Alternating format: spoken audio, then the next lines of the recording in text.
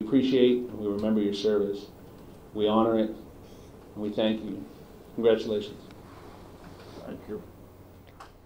60 years after his heroic actions serving our country, a Korean War veteran finally receives his medals and the praise he deserves. Congressman Sean Patrick Maloney presented a Purple Heart to Harold Tarter Jr.